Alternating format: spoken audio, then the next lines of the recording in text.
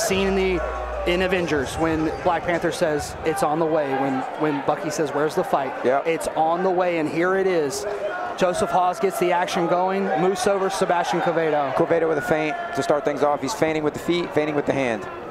Mixing up and goes to a low kick and then a teep. Good teep. I think so he's going to need to work behind that teep and jab. Yeah, got some good leg kicks. The teep can very much dissuade a wrestler from coming in. Yeah, good, well-timed teep, knocks him back and then feints the teep to land the low kick. Beautiful, beautiful kick combinations and setups from Quevedo so far. Nice feints from Quevedo. Yeah, he's getting the read, and Musso is allowing Quevedo to take the initiative.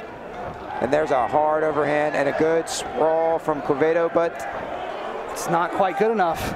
Even a good sprawl against a guy like this. The cage maybe saved him there. This could be the equalizer, yeah. I mean, you know, what a beautiful transition to a back body lock from Mu. That is just one of those things that you just do. Yeah, I mean, from wrestling, you get under the hips, you reverse. He went between his legs. Yeah, now he's really abusing the legs here. He's really messing with the base, creating the feeling of Kazushi. Big slam from Musso. Quevedo right back up to his feet. That's the way you got to do it. You can't let him get the hooks in. You can't let him change the body lock. You got to just try to get up as fast as you can. As soon as... Oh, and this time, Moose sends him with even more authority. But now, Sebastian Quevedo's on the 2-on-1. He's inside the body lock. He can make this work. If he can break Musso's hands apart. He doesn't really need to break the hands apart, because if Mu tries to take him down, unless he does a great... Oh, now the hands are open, though. Now it's all Mu. He's got to get back to that 2-on-1 and try to threaten an attack. That's the only thing that's going to dissuade Mu. And now you see Mu's not rushing.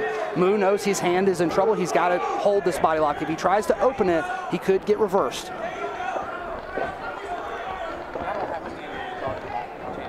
Oh, what? No. Musso on the spot body lock for the last little bit. Quevedo looking for a knee bar. Oh, he's looking for a Sulov stretch knee bar. Oh, he's settling back into the Vinny lock. He's in Vinny mount right here. Oh, some blind hammer fists. Oh, you can't hold on to the cage there, even if you're the top guy. It's not just for the bottom guy. That rule applies to everybody all the time. And now Mu's doing a great job of shrimping his hip back. You can just see, I think there's a hard little hammer fist from Quevedo. Oh, there's a little unfamiliarity from Quevedo with the leg lock. He settles the wrong direction instead of straight back over the neck. Musso all over him with hammer fists. Yeah, hard hammer fists. Mu's got to make him pay. Heavy leather and Quevedo. Oh, but look, we know what's happened. We know what's good right here, right? We know Quevedo's got a decent armbar, but Mu explodes out, and he finds himself right back in Quevedo's guard throwing punches. Yeah, Musso is not settling at any moment with these punches and transitions. Quevedo's got such a great high guard for MMA. Really prioritizes controlling posture and getting his hands over the lats. He's going to keep Mu in a position where he must grapple. We see that Mu wants to strike. Sebastian's going to entangle him and take the back here, maybe? No, it's a stack pass for Mu. Oh, a hard right hand to end the round. Wow, great back and forth round, and Quevedo did really good. Musso was leaking some sort of fluid. I don't even want to ask. It wasn't blood. That's that tattoo juice. It was like drool or snot or something. Maybe a little congested? Maybe drool from the mouth guard, his mouth being open. Wow. Musso, at each of those transitions, throw a strike, move, move, move, throw a strike, move, move, move, throw a strike. And then when Quevedo was taking the initiative in the grappling exchange, he was also doing the same. Those boys were hitting each other the whole time. They were jiu-jitsuing each other. Yeah. It's almost like those dudes train MMA. They're mixed martial arts. Yeah, and both of these guys, I think, are great ambassadors and examples of what it means to be a mixed martial artist. Yep. They come from backgrounds where they do have that specialization. They come from backgrounds where they have a skill set. They've only added to it. They've only done things to improve their natural gifts and round out their skill sets as martial artists. And Mu's a great example. He comes in with this wrestling background, but we can see that his priority is damage. His intention is to strike on the feet and on the ground. And when you have the better wrestling, you can often dictate, oh, that check was troublesome. Good low kick from Quevedo. Quevedo has gotten a lot of reactions with the feints. Yeah, I think Quevedo has a significant advantage in the striking exchanges, but he has to temper what he wants to do because of the threat. Oh, ill-advised.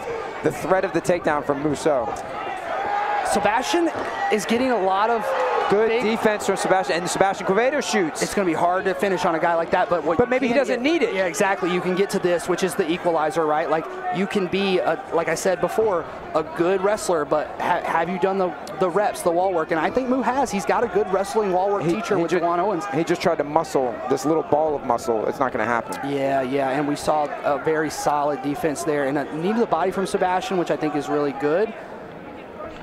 Yeah, he's pretty sharp at those knees. His head position is good. He's having success with slowing Mu down. When Mu is forced to fight at a pace he doesn't like, it looks like he's like on the back foot, for instance. Like he's a little uncomfortable. Oh, on the back, Sebastian Quevedo. Ooh, Quevedo working his way around to the back. Look for the body triangle. He's good. He's body good triangle. Here. Oh, he's back to the full guard. Mu does a great job of centering his hips, and that's wrestling 101. You just got to have the hip height and the head height. But Muso's in danger of the armbar again. He always is, because Sebastian's got such a good high guard. He doesn't mess around or waste time. To a triangle. He doesn't waste time with anything else. That is in tight. That is good. He needs to be looking up. Mu is looking down. And look at Quevedo. He needs to have posture. He needs to have posture. Look at Quevedo taking his time. And now we see him looking up. He's trying to cut out. I think as strong as you are, you got to slam. You're way stronger. Yeah. Oh, and he's tapping. Sebastian Quevedo has tapped Musso in the second round. With a tight triangle. Underdog, what? Team Rock and the protege, the project, the kid they brought up from scratch has defeated what I think is the most ultimate amateur MMA prospect they had in the area. Musso is absolutely catatonic. Sebastian Quevedo has erased. Look how he took his time. He has erased the memory of the Deuce Carter knockout. Look how he took his time. Yeah, that triangle. Yeah, he cinched it up. First of all, he baited him with the trap of the armbar. Mu knew the armbar was coming, made a big priority, and made a big show of getting his arm out without going. It's always the golden rule of DC. Daniel Cormier says both arms in or both arms out. That's the only way you can operate. Even I know that. And in the first round, Warriors. In the first round, Mu hit a great stack pass, which is how you counter. You go both arms out, and then you just stack pass and turn the guy. But he wanted to turn it into your winner by triangle submission. Fighting out of the blue corner, it's Sebastian Quevedo.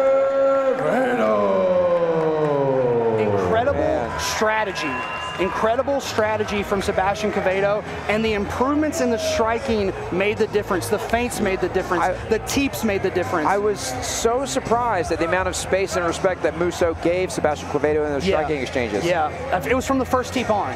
Yeah. Because Mu was coming forward. He was ready to go, and then he got teeped. And it was like, oh, I need to slow down and exchange with this guy. Yeah, I do agree that he kind of started showing the respect before he really got hit really hard. That we know. The teep can hurt. It can be very hard to tell how much it would have hurt. 100%. Because the difference between a teep that barely touches you and a teep that kills you is millimeters. And it can matter how much you're moving forward, how they're stepping, how they're moving. You know. Visibly, they look the same. A touch and a kill shot with that teep kick look the same to the onlookers.